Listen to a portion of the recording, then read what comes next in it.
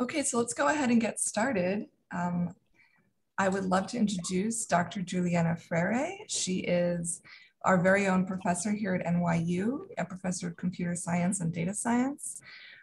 She is a very distinguished professor. She is the recipient of the NSF Career Award, 2 IBM Faculty Awards, the Google Faculty Research Award, the ACM SIGMOD Contributions Award. She is the inventor of over 12 US patents. She has co-authored over 200 technical papers. She has 11 award-winning publications, and her research has been funded by many different sources such as NSF, DARPA, DOE, NIH, Google, Amazon, Microsoft, Yahoo, AT&T, IBM, as well as many other foundations. She is the chair of SIGMOD, which is the ACM Special Interest Group of Management of Data, and she is the NYU lead investigator of the Moore Sloan Data Science Environment. Her research focuses on systems and methods for a wide range of users to obtain trustworthy insights from data. So this involves topics in handling large-scale data, everything from analysis to integration to visualization, to machine learning, to provenance management, and web information discovery. So with that, I'll hand it over to Dr. Freire to give us a presentation on data set search and discovery methods, as well as augmentation and explanation. Thank you so much. Thanks, Jackie, for the kind introduction and also for the invitation. I should mention that a few corrections. I'm done with my ACM SIGMOD term. I finished that last year, as well as with the Moore Sloan. So I now have more time to actually devote to my research that I'm going to be talking about. I would also like to say that we are part of the VIDA group, which is the Visualization, Image, and Data Analysis Center, which is right below from CASP. Right, so we're on the 11th floor here in the 370J, just to give you a little bit of background. So today I'm going to talk about some work that we've been doing for the last 2 years or so on data discovery. And of course, every time that I talk, I have to say that this is not my work. This is work of a bunch of people in the VIDA group, as well as external collaborators. So why do we care about data and data discovery? And so we increasingly, we have been collecting and storing and using lots and lots of data, right? And you see this affecting different segments of our society. Data-driven exploration has impacted science. If you look at most scientific domains, they're moving towards data-driven exploration. And it has led not only to great advances and discoveries, but also it has changed how science is actually done. So in addition to hypothesis-driven research, scientists now engage in data-driven hypothesis generation. And this is what Jim Gray and his colleagues call the fourth paradigm of science. Goes without saying that companies are capitalizing on data. For some companies, data is actually what makes money. And it has been compared, or people have made an analogy between data and oil, right? That data is the new oil. And last but not least, and that's something that folks at CASP know firsthand, government and government agencies are more and more using data to operate more efficiently, to make data-driven policies that can better inform their decisions. And all of this transformation, this data-driven revolution was enabled by a perfect storm, which comes from the fact that computing and storage are now essentially free, and we have lots and lots of data, right? And there are data about everything. Governments around the world, cities around the world are making their data available, and the push towards transparency, has not just motivated these people to publish the data, but make them widely available in these web accessible portals, right? And we see that, for governments and cities, but we also see that in science and, in many other different domains.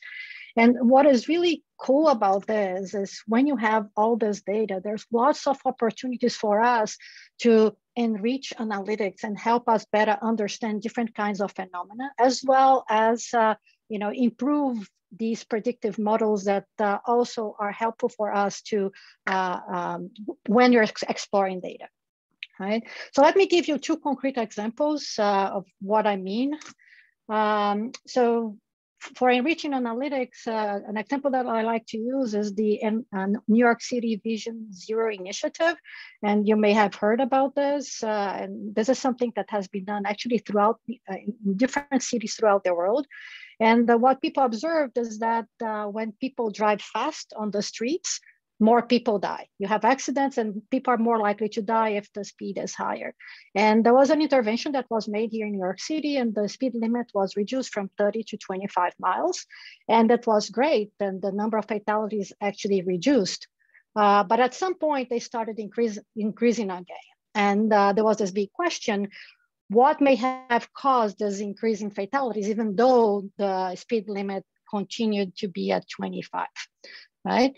So some people had the intuition that maybe the cause was the fact that there was an increase that the city bike program started, and the hypothesis was that because now you also have all these bikes on the streets, that led to this increased number of fatalities. And you have data about the bikes, so you can find them at NYC Open Data, which some of you might be familiar with. And you can actually test your hypothesis by looking at the data and checking whether the number of active bikes is correlated with the increased number of fatalities, right? So having this data actually enable you to test your hypothesis. You can also use data to improve models. And one thing that people here in New York City are often interested in is in predicting taxi demand, right? And people can create predictive models using taxi trip data and look at different locations and where people need taxis and so on. And of course, we know that weather as well as major events can affect taxi demand. So one way of testing this is to joining the data about taxis with data about events and data about taxis and see what happens. And in this case, what happens is that the model gets much better with a lower error. Right? So augmenting data, getting additional data sets lead also to better models. But this is very good in theory.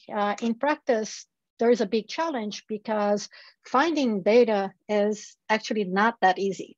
There was a recent study within Lyft where they estimate that data scientists spend about 25% of their time just doing data discovery, finding the data that they need for analytics, as well as to build the predictive models.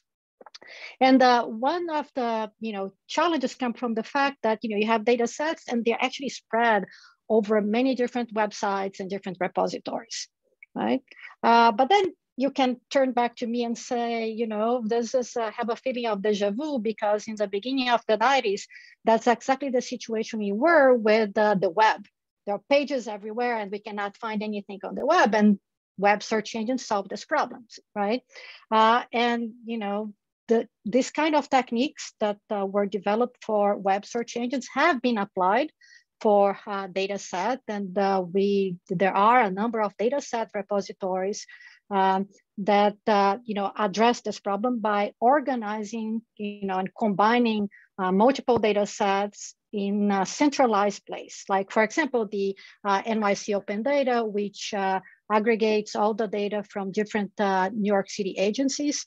Another example is Harvard Dataverse, where they collect a number of data sets that are used in papers published in the social sciences domains, right? And these are examples of domain-specific or vertical data set repositories, right? More recently, Google started, this new search engine called Google Dataset Search. That is a search engine specialized for data sets.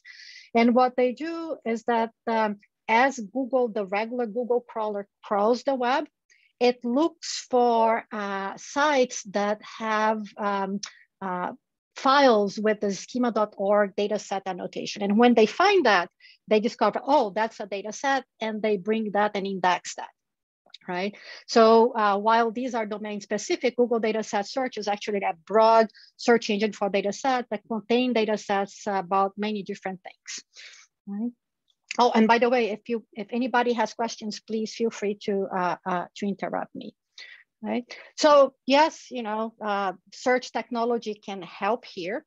And if you go to any of these repositories, be it Google Dataset or the domain specific ones, they can be used exactly like Google or Bing.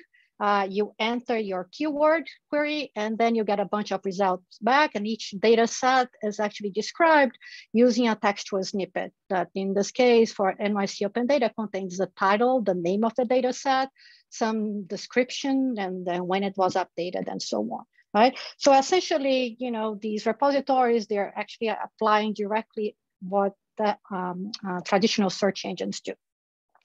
Right. But, is this ideal? Does this solve the problem of dataset search? And the truth is that it does not, because datasets have different characteristics that make this search problem a little harder. First and foremost, if you just have a text snippet, it's really difficult to figure out what is inside that particular database. It's difficult if you have an information need and you just look at the snippet.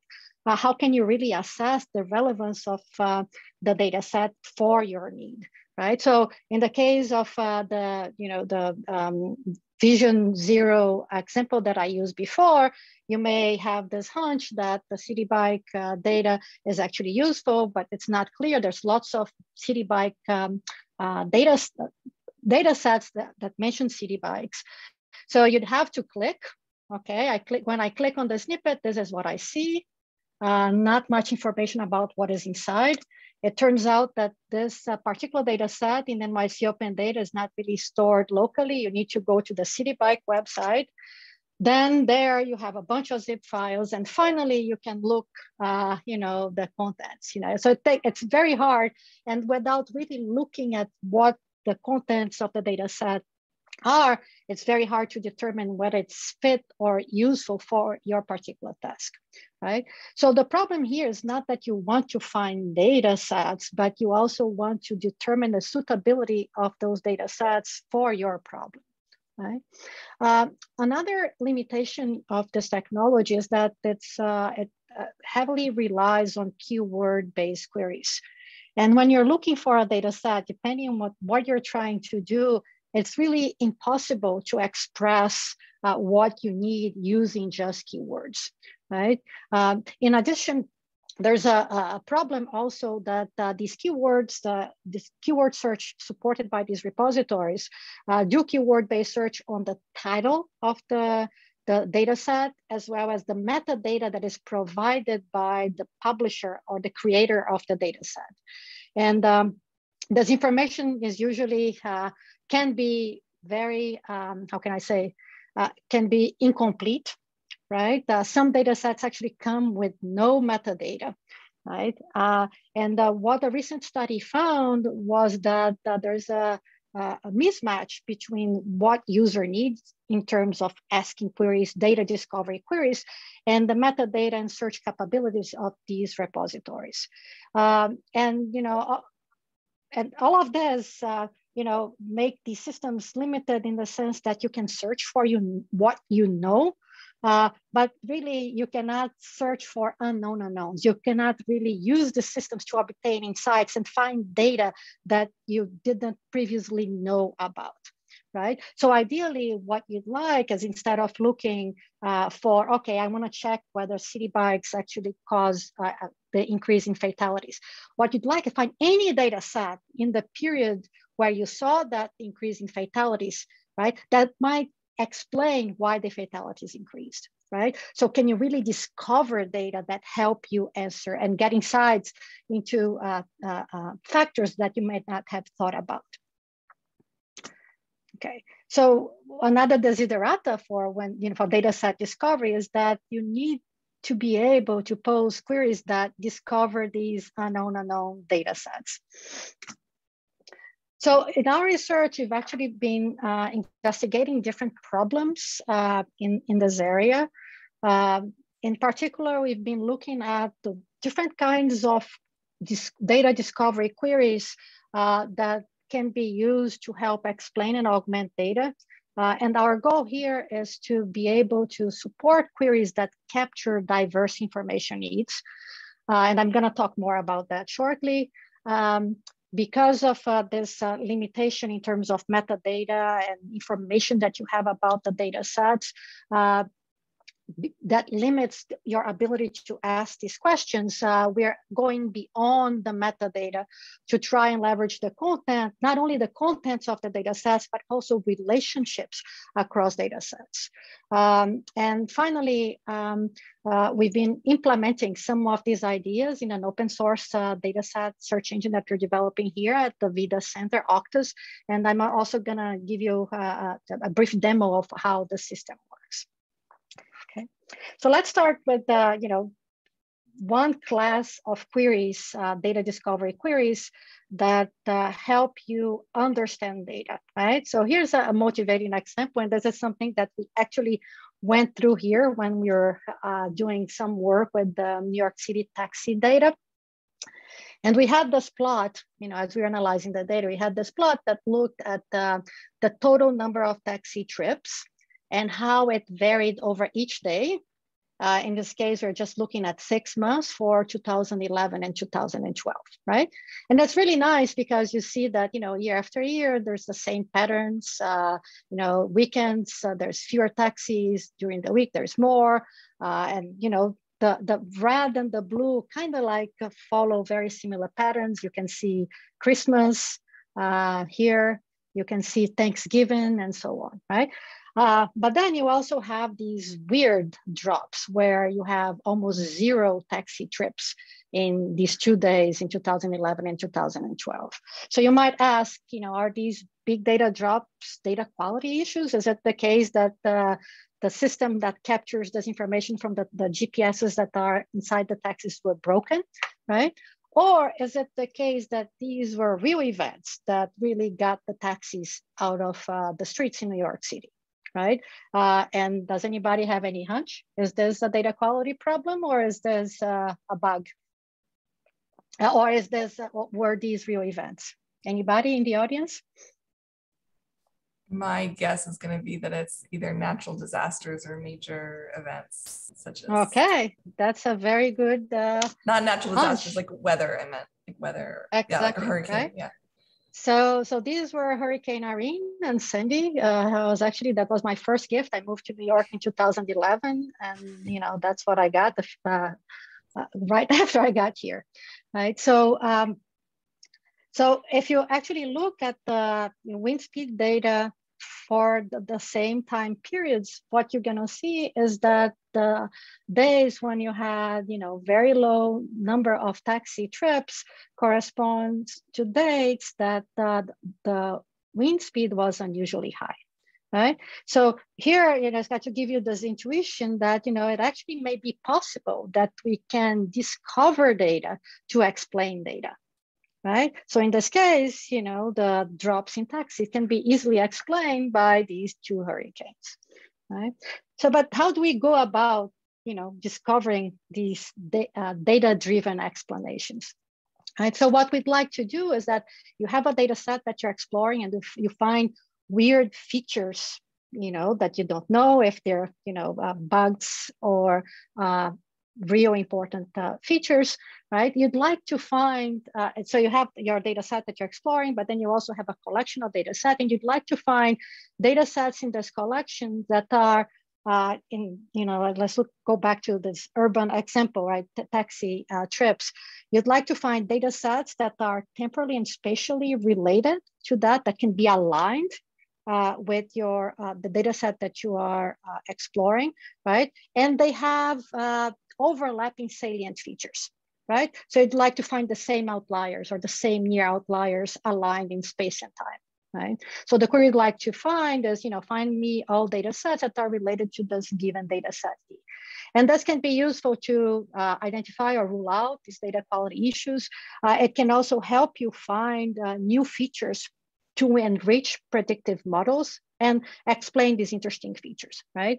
So this is kind of like was the first kind of what we call relationship query, right? So here you have to think about instead of asking queries as keywords, your data set will be your query, right? And you'd like to find data sets that are related to it in different ways. And when we define relationship queries, we define two different components.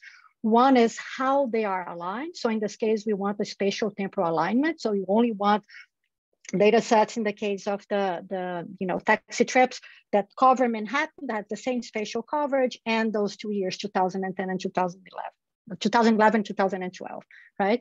And you'd also like to specify what is the actual relationship you're looking for. And in this case, what you're looking for is overlap of salient features, these outliers and near outliers, right? So, it'd be great to ask this kind of queries, but, what is difficult? What are the challenges involved in doing so? So first and foremost, if you look at the data sets in NYC Open Data, they come in many different spatial and temporal resolutions, right? So some have daily resolutions, others monthly, weekly. Some of them have covered the whole of New York City, other them are GPS. And the big question is, how do you go about aligning them, right? So how do you actually join these data sets that come in different resolutions, right? The other problem is that if you're looking, about these correspondences, what is high and what is low actually varies across different data sets, right? So if I want to know what is an outlying rain and an outlying number of trips, what is a high number of rain is not really comparable to a high number of trips or low, right? Low rain and low number of trips. So the values across different data sets are not really easy to compare, right? And last but not least, you have a scalability challenge because, NYC Open Data contains over 2,000 data sets. Some of them are very large, they're very tall. They can have like the taxi data has like over a big, 5 years of taxi data has like about 1 billion entries. Right, and some of them have like the 311 data have over 100 different attributes, right? And if you try to look at all combinations of possible relationships, you just have too many things and most of them are not going to be meaningful, right? So to address this problem, we had developed this framework which we call data polygamy, and the goal here is to try to discover these spatial temporal relationships and index them in a way that it's fast to answer these that enables these relationship queries to be answered efficiently, right? Not only that, we would also like to make sure that we are able to distinguish between relationships that are meaningful or not, right? So the intuition that we had in terms of addressing the problem and dealing with some of the challenges that I talked about before was this idea of using a topological representation of the data, right? So this was actually Harish Daraiswamy, who was a research staff member here at VIDA, and he did his PhD in computational topology, right? So it's very interesting, when you work in these interdisciplinary groups where the insights come, right? And it turned out to be, an amazing choice, because when you use this representation, each attribute in a data set, in a spatial temporal data set, can be represented as a time-varying scalar function, right? That brings, given a point in space and time, it represents some real value, right? And, for example, here, if you're looking at taxi data, this could be like at some point, space and time, you could look at the number of taxis in that location, or the number of pickups and so on, right? And what is nice about this representation is that you can use it to uniformly represent distinct data sets and distinct attributes within these different data sets, right? And now they are all in the same format, and they're comparable, and more easily aligned, right? And another advantage here is that the topological representation naturally captures the atypical behavior that we're interested in, what we call salient feature, right? When you have one of these scalar functions, a salient feature will correspond to a spatial temporal region whose behavior differs from its neighborhood, right? So it's going to be these peaks and valleys, which are the critical points, which correspond to the critical points in the function, right? So that's the basic idea. I'm not gonna get into the details, but I'd be happy to talk to folks offline, or you can get the details in our papers here, right? So once you have all your attributes, different data sets represented this way, you can align these functions in space and time. And once they are aligned, you can look for these relationships. So if you get two attributes, you align them.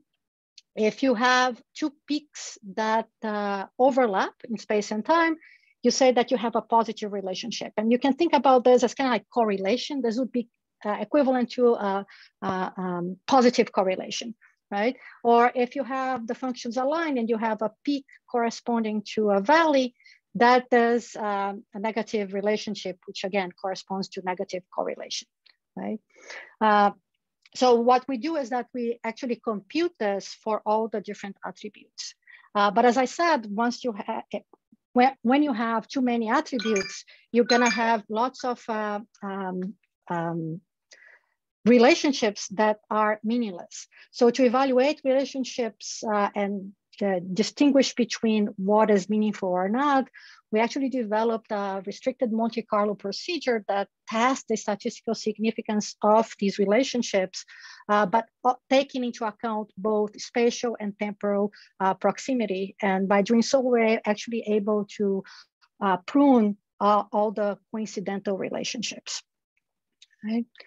So we implemented this approach using MapReduce. Again, another advantage of the choices we made with respect to modeling the problem. The problem is that all the different steps are inversely parallel, so it's really easy and natural to implement them in MapReduce. We evaluated the approach using a collection of about over 300 data sets, which were the ones that we found that had both spatial and temporal information in NYC Open Data.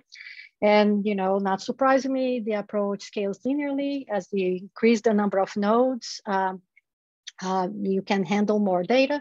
And we're able to evaluate and derive, relationships very fast, about 10,000 relationships per minute using a node cluster that we had here at VIDA, right?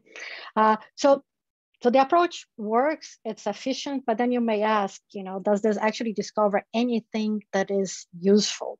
And we have a number of examples in the paper here. Just in the interest of time, I'll show you one example, right? And also, how data discovery can be useful to answer certain questions. So, you all live in New York City, I believe, and maybe not, if you moved here before COVID, that would be more typical. And, before COVID, when it was raining, it's really hard to find a taxi. You're gonna wait a long, long time, you're gonna get soaking wet, and taxis are not gonna stop, they're all busy. Right? So why is that the case, right? So you can translate this question into a relationship query that would ask, find me all the relationships between the taxi data set and a weather data set. And one of the relationships that the data polygamy framework found is that there is a negative relationship between the number of taxis and average precipitation, which suggests that indeed, when there's rain, there's actually fewer taxis on the streets, right? And folks in transportation and social sciences, they have had this long-running hypothesis that taxi drivers are target earners. So when it's raining, they get more passengers faster, they reach their target, and they go back home, and that's why you end up with fewer taxis on the streets, right? And indeed, we actually find a strong positive relationship between precipitation and earnings, suggesting that this hypothesis is true. Okay. Any questions so far?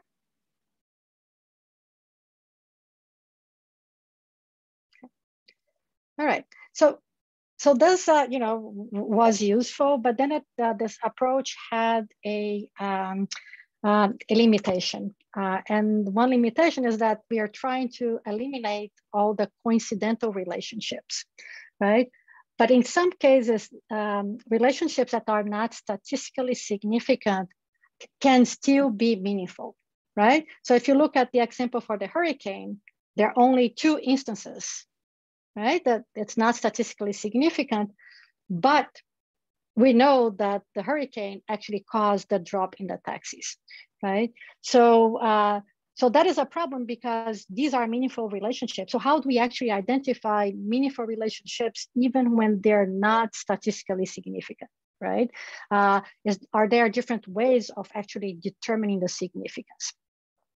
And for that, my PhD student, Aline Bessa, came up with this idea of predictable outliers in data trends. And she defined meaningfulness of an outlier-based relationship as an outlier-based relationship is meaningful if it can actually be predicted from values that are non-outliers and that are close to those outliers. So the intuition here is that if you can see it coming, right? If you can actually are able with those values to predict the trend that leads to that outlier, that relationship is meaningful. So she came up with this new strategy that uses weighted linear regression to detect these data trends and essentially implement this idea of we can see it coming. And she also looked at another another problem, which was when we did polygamy, we were looking for exact alignment in space and time. And what she realized is that there are a number of events that have lingering effects. So for example, when it snows a lot in the city, it takes a while for the snow to accumulate. So you're only gonna see, say, a drop in people getting bikes or moving around the city after the snow has accumulated, right? So it takes some time. So she also looked at different kinds of alignments that considered outliers that are temporally close, but not exact, that do not happen exactly at the same time, right? And she also addressed some issues with scalability that enables these outlier-based relationships to be identified efficiently. Right. So here, there's another variation of a relationship query where the alignment is an approximate temporal match, and the relationship that we are looking for is corresponding outliers that are predictable. Okay. Okay, so these are kind of like examples of relationship queries that attempt to say explain data and data features, right? There's another class of queries that are useful for augmenting data, and which in turn can help improve predictive models, right? And there are different classes of these dataset augmentation queries. So the idea here is that your query, again, is a data set, and you'd like to find data sets that can augment that data set D. And you can be looking for data sets that can be concatenated with your original data set. Say you're doing work and you're using 311 data, and you have data from 2008, and you'd like to improve your regression model, let's say. So you'd like to find other data sets that look like 311 data, but that covers different years so that you can grow vertically your data set, right? So these are concatenation or union queries, right? So you can find different versions for different years. You can also be looking for data sets that can be joined with your original data set. And this is useful when you're creating predictive models to find new features, right? So you start your data set and you'd like to find additional features that may help, the predictive power of your model, right? So, these are very useful, but they're not sufficient. And let me give you an example why. So let's go back to the taxi demand model. And, we start with just the taxi data that has, a date, the ID for a location, and the number of trips in that location, right? And I can, I can do a regression model. This is my, and I want to predict the number of trips in a given location and time. I use a random forest regressor and I get a mean absolute error of 66.67, right? So the question is, can I actually find other data sets that help improve this model? And I can use one of those data augmentation queries, let's say, the join query, to find data sets that are joinable with the taxi data that have information about time and space. And the challenge here is that if I use Auctus, our own data set search engine, there are about 855 results, right? So amongst these, which one is actually gonna help me improve my taxi demand model? There are just too many data sets that can be joined with the taxi data, right? So if I browse and check a bunch of these snippets, maybe I run into the weather data, I can inspect the variables. They have like the temperature, precipitation, and so on. And maybe I select this one. I have to go join that weather data set with my taxi data. I add the new attributes. I retrain my model, and I get a big improvement, right? So yes, it's possible to improve the model, but finding what data set is actually gonna be useful amongst those 855 can be very tedious and time consuming, right? So the question is, or wouldn't it be much better if I could actually ask this directly through a data discovery query? And this is what we propose with joint correlation queries. And the idea behind these queries is that, again, your query is a data set, or let's call it a table, TQ, that has a joint column. That's what we want to align the data sets through. And the target column, Q, and in this case, when you have predictive models, this would be the variable that you're trying to predict. And what you'd like to do is to find other tables or data sets in a collection such that the data set is both joinable with your query data set, and it also contains a column that is highly correlated with your prediction variable. Right? Is this clear? Okay.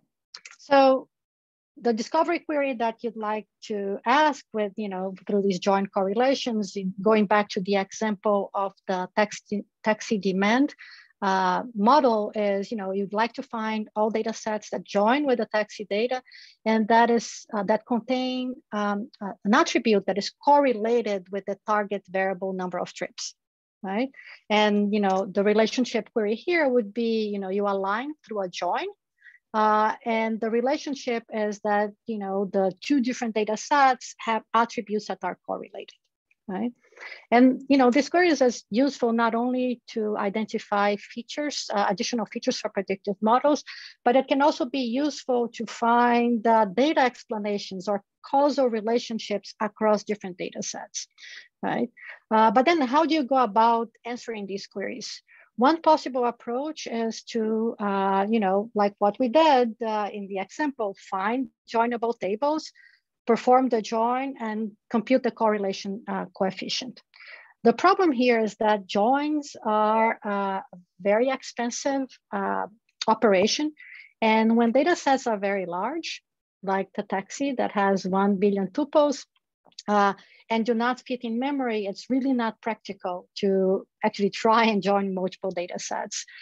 In addition, after you do the join, you still need to compute the correlation across the different attributes, between the two different attributes. And some of these correlation measures like Spearman can be expensive to compute, right? And then you can say, oh, you could potentially try to pre-compute this an index, like what we did with polygamy. The problem here is that we want to answer ad hoc queries. So we don't know what the query data set is gonna be beforehand. So we cannot pre-compute the relationships. We need to discover the relationships in real time. And just to give you an idea in terms of cost, if I'm trying to compute the correlation between taxi and weather, the join alone takes 29 seconds and computing the correlation takes another 5 seconds, right? So if I have to do that for like 1,000 different data sets, it's gonna take a while. You're gonna be sitting in front of your computer for a long time before you know the answer, right? Okay, so how did we address this problem? So the key idea was, it's not really practical to do these joins and compute the correlation in real time. But there's been a lot of work in terms of summarizing data. So the idea here is, can we come up with a sketch of the data set that is, a smaller version of the data set, a smaller representative version of the data sets, and then compute the correlation using these sketches. So the idea here would be like reducing the input size at the cost of deriving approximate results, right? But then the difficulty here comes, how do you actually do the sampling to create these sketches, right? And the difficulty comes from the fact that we really want to compute the correlation. If you have two different data sets, TX and TY, right? You'd like to estimate the correlation between X and Y on the join table, right? But all that you have are the base tables that are, disparate and not really aligned, right? So you could say, okay, so let's take a random sample of just the values.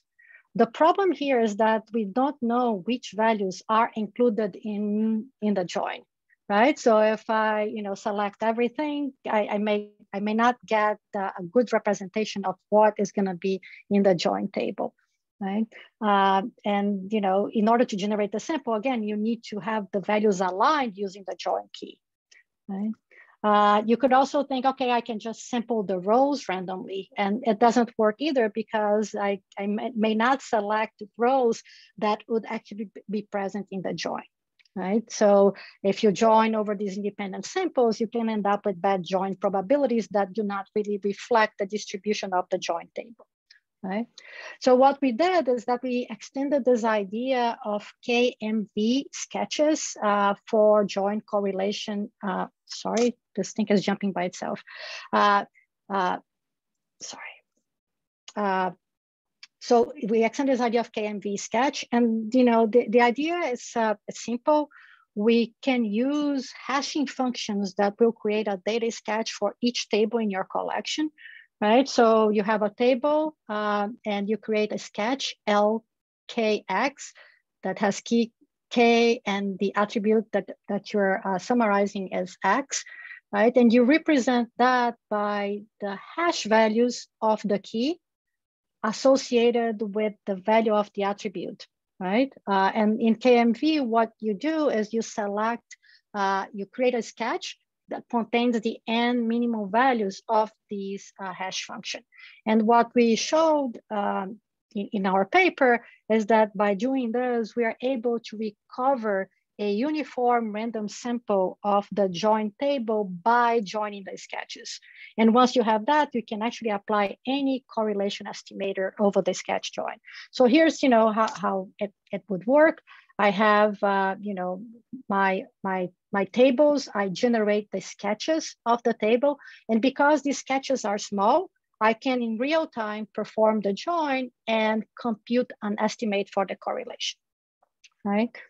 So with this, we are able to build an index of these sketches for the tables that are in the collection, so that when a new query comes in, we can actually very fast and efficiently find the tables that are joined and correlated, right? And we can do that, at interactive response times and without having to compute full joins or correlation over the full columns in the table, right? And this is something that we described in a paper that we had last year at SIGMOD, and this year we Aécio Santos, also a PhD student of mine, came up with this idea of a new hashing scheme that makes these queries even faster, right? So you can see the details here, or me or Aécio would be happy to answer any questions that you might have. Okay, any questions so far about the queries? I'm almost done. I'm just gonna, very fast go over some other challenges in dataset search. Any questions? Yeah, thank you so much. I just wanted to remind everyone that we are getting close to, we have about 15 minutes left before 1 p.m. So I wanted to usually I should have said this in the beginning, but usually we just try and have the last 15 minutes for Q&A. So maybe if we can try and wrap up in the next few minutes, and then that way people have plenty of time to ask questions. Great. Sure. Thank you so much. Sounds good, right? So I talked about, some of these data discovery queries, but dataset search is a bigger problem, and there are additional challenges in terms of enabling people to, search for data sets. So the first one is that, I gave you examples of vertical repositories and Google dataset search, but it's often the case that when you have a specific problem, it's hard to collect all the data sets that are relevant for that particular problem. Say, for example, folks at CASP that are looking for data about noise, right? That's the Sounds of New York Sonic project. There are data about noise in many different websites, many different repositories. How do you go about collecting all of those? And the traditional answer is that people can build web crawlers that go and try to find these data sets. And again, this is a place where traditional web search techniques cannot be directly applied, because if you look at the web crawler, what it does is that recursively crawls through links. It finds a page, gets all the links, follow all those links, find other pages, and does that recursively. The problem when you're searching for data sets is that data sets don't link to other data sets. Actually, repositories don't link to other repositories. So you cannot really do this recursive crawling, right? So Haoxiang Zhang, who was my PhD student, he actually came up with a new focus crawling strategy that uses search and traditional search engines, and instead of crawling, it actually keeps jumping over different websites to find these relevant data sets.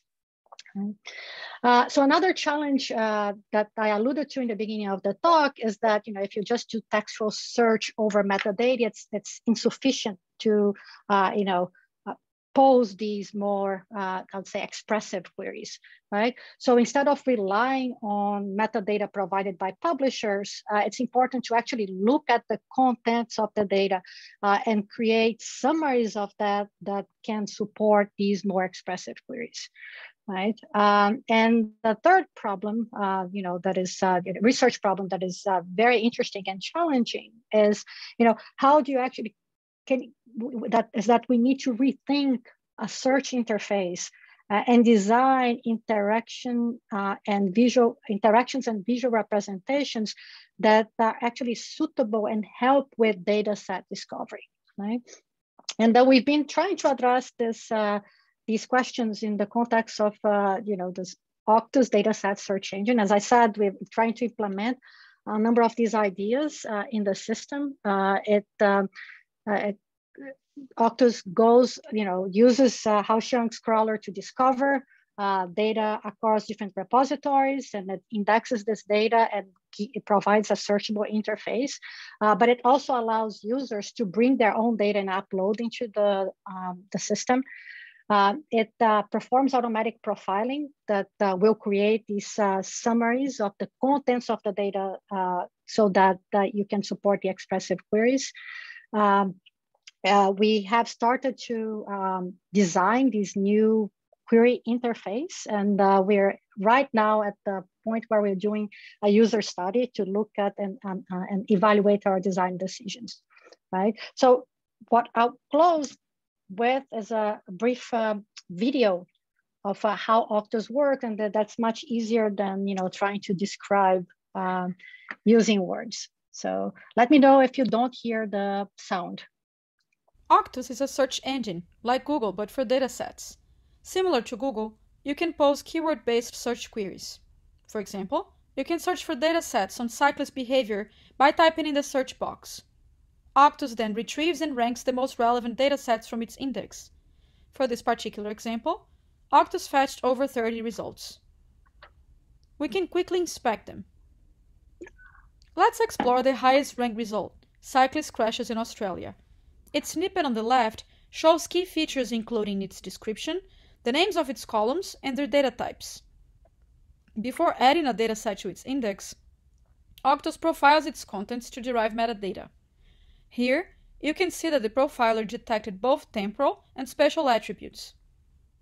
When you click on a result snippet, you can see a summary of its contents. For example, the user can inspect the spatial coverage of the dataset on a map.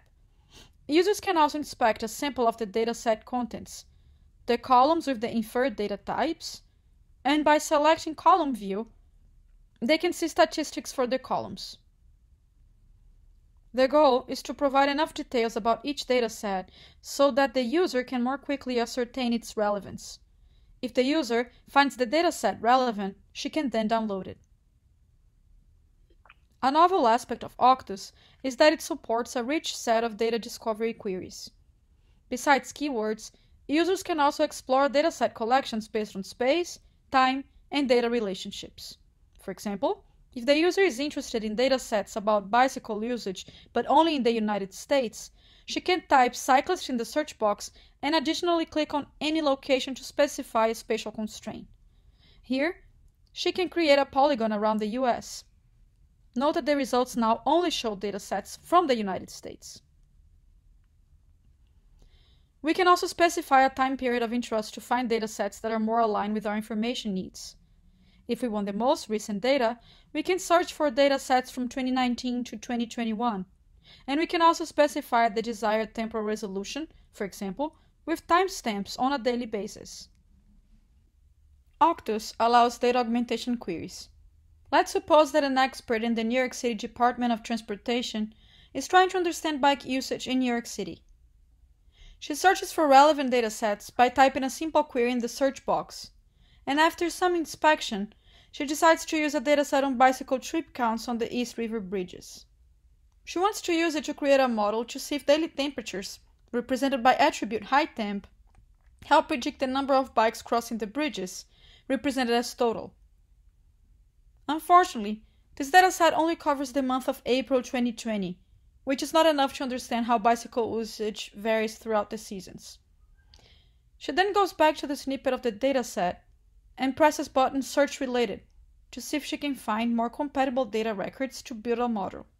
She sets the option Augmentation type as Union and then re-executes the search.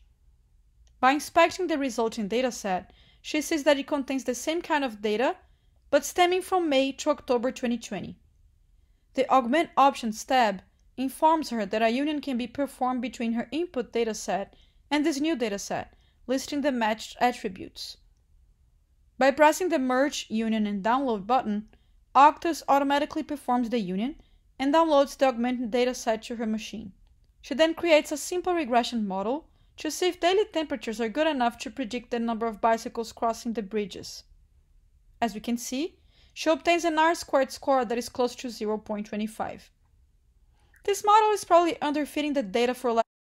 So I could stop here. I have a link to the YouTube in the slides, and she's just going to go on and show how you can actually find joinable data sets and how that can improve. But I can stop here and you can open for questions. Thank you so much, Dr. Freire. That was such a brilliant talk. I feel like that was just so clear, and it's so brilliant what you're doing with data queries. So I have very kind of you. Okay. I have many questions myself, but let me open it up to the audience. If anybody has a question, they can either raise their hand or they can just speak up and start talking, or they can write something in the chat if they don't feel comfortable talking. Yeah. Unaccustomed as I am to asking questions, it's Yuri Parasek again. Botaji. So one of the things I've been having a trouble with is looking at maps, satellite maps. Obviously, this is a whole different space. Looking at the destruction in Mariupol and places like this. How would you suggest providing search capabilities for something of that order? Oh, so if you have, so if you're looking at specific satellite data, yeah. You know, a lot of this data comes in and it's very generic originally, and being able to determine whether the data is even there sometime. Of late, these satellite maps are not available on some systems because of the war. But irrespective of that, in trying to understand what is available in satellite maps, in satellite images, sorry, remote images for GIS purposes, you have to just struggle around to find out what really works. Right.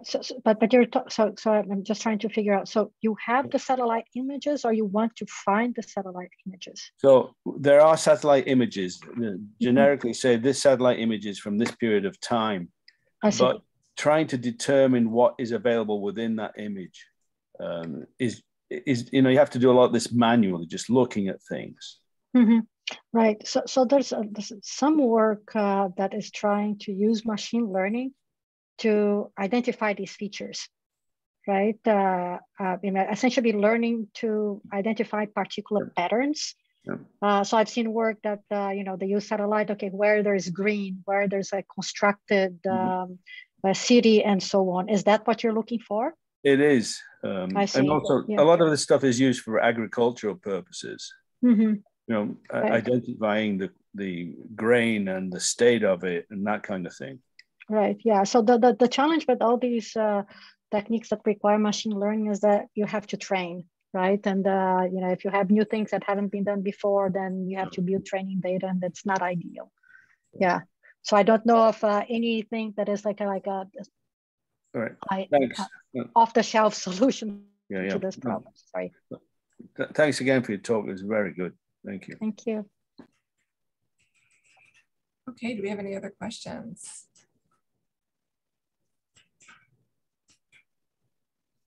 Well, I have a question. If one, I was curious about the pods algorithm. I get predictable outliers and data trends, and the idea of sometimes an outlier relationship is very important, but it won't be statistically significant. And then I don't know. I think you described it, but I missed the explanation. So what the first way of dealing with this was to see if something could be predicted by seeing when it's coming. But it seems that with like the example of the hurricane, you would you have that? Would you be able to predict it from the previous data, or is that a situation where you would not be able to predict it and then you would need to use a different method? Right. So I should have had that. So I think it's easy, and I didn't want to get into details, but maybe I hid too many details. So the intuition here is that if you have your two attributes, right, and you do a scatter plot, right? So the example that I had on the slide was actually 311 calls and 311 calls, heating complaints, and temperature. So that's the plot that I had there, right? So if you do a scatter plot of heating complaints and temperature, you're going to see that there is, you know, if you look at the points, you can see that there is a trend that the lower the temperature, after a certain point, when the temperature gets low, you get more heating complaints, right? So that's the kind of like the intuition behind that, right? And okay. Yeah. So it's like within a very local time window, you can make these predictions, kind of. Exactly. Okay. Yeah. Got it. Okay. Yeah. So actually, so we look for the trends. So we throw away the time, right? Oh, so okay. we just look at how the values are related. So forget about, so the data, you know, we know that they're aligned. We throw away the time and we just look at the scatter plot of the values and see if there is a trend, right? Yeah. Is that clear now? Yeah, I think it is. So yeah. Next time I'm gonna have the plot. Yeah, sorry. Thank you so much. And I mean, I guess, but that I guess just to follow up on that, so when you're throwing away the time, but the correlation between the two attributes is going to be building up within like kind of a local time window of like right before the event is going to happen, actually like peaks. So you see, like if we were to look at it, it would be that data that would be correlated. Maybe I'm not understanding correctly. Right. So I can try to pull up the plot, right? So we have the two data sets that we know cover that time period, right? But now we throw away the time and we just look at the values. And we try to see a trend in the values, you know, it's like low temperature, higher number of complaints, or maybe very high temperatures, high number of complaints, right? So that's essentially, it's like if the values, if there is a trend in the values, not the time, right? We can see the time if, you know, in the plot that I had in the slide, right? That they coincide, but what we're interested in is not just where they coincide, because we know that they coincide, is whether, you know, an increase in one leads to that big increase or that outlier. So interesting. Thank you so much.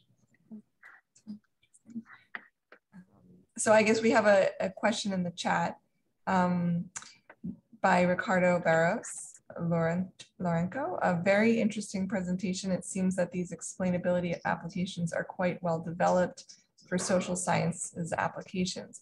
Do you think that this is also feasible for environmental sciences with usage of sensor data, such as satellites and drones, for example? Obrigado. Like, is that Brazilian? Is Yeah, that so Portuguese? that's Portuguese. Yeah. No, so I think that you know, potentially yes, right? So the both data polygamy and pods, they consider, you know, polygamy considers space and time, pods consider time, right? So it should be, you know, it depends on the quantities that you're looking at, right? And then what kinds of questions that you're asking. But, you know, it should be possible, provided that you model your data in a way that it's amenable to the questions that you have in mind. So the techniques are not specifically designed for, you know, social science data, right? So polygamy is spatial, temporal, and numerical data. It's a numerical value. Pods is temporal data with numerical values. Right? Thank you. Okay. Okay, well, I think we'll stop it there as we're 5 minutes over. I want to respect everyone's time. Hello. Oh, you have a question? Yes, hi. Yeah, hi, Dr. Freire. Actually, I'm from India, and I'm also a prospective student to NYU Tandon for fall 22. So my question was that I was actually trying to connect two of the concepts here. First, you talked about the you know, correlations between the between the features of the two data sets. There can be negative or positive correlation, as you explained earlier, between taxi and the number of taxis that are present on the road and the weather of the NYC. Can we connect such kind of concepts to explainability or interpretability of a model? For example, we use the concept of interpretability, or we use tools like line to explain the predictions of a model. You think that these concepts can actually help boost the explainability or explanations for the prediction of a model? Right. So here it's different levels of granularity, right? Because Lime, it's local explanation. You have a prediction that is trying to explain that particular prediction, right? So here we're looking at a coarser grain, which is, you know, what data sets might improve the overall prediction accuracy of that particular model. So it's more global, right? And it's also best effort. We don't know beforehand. You know, it's just that there are like 800 data sets, and I'd like to find, you know, maybe 10 or 5 that I could actually train and test and figure out whether they improve or not, right? So I think that it is at a different level in terms of explainability. Does that make sense? Yeah, okay. Thank you. Okay. Okay, do we have any last questions before we adjourn? Okay, well, thank you so much, Dr. Freire. Again, that was such a brilliant talk. I really, really enjoyed it. Thanks, So, Jackie and Charalampos. Thank you so much. Yeah, so we could just give our speaker a round of applause. Thank you. Virtual round of applause. Thank you so much. Thank you. All right. Enjoy the weekend. Okay, you too. Bye. Bye-bye.